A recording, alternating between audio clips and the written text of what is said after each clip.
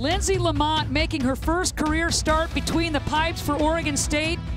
The grin of a winner as the Beavers defeat Utah 2-1. It was a heck of a match in Corvallis. Kind of a dreary day, certainly wet on the turf. And you knew that the Utes would come out firing. Lamont playing for Bella Geist, who could not start today because of concussion symptoms. Lamont getting the nod, and she was pretty darn solid. Scoreless at the half. Second half was a doozy.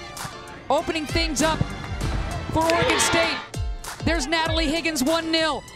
Jacobson comes back with the perfect dish right here.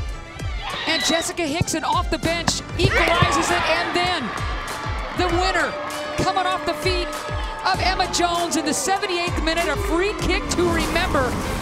And that was the final. Oregon State scoring multiple goals for the first time since August 20th, outlasting Utah 2-1, a huge conference victory for Oregon State going into that Civil War match next week. For Utah, another heartbreaking loss. The Utes still winless in Pac-12 play.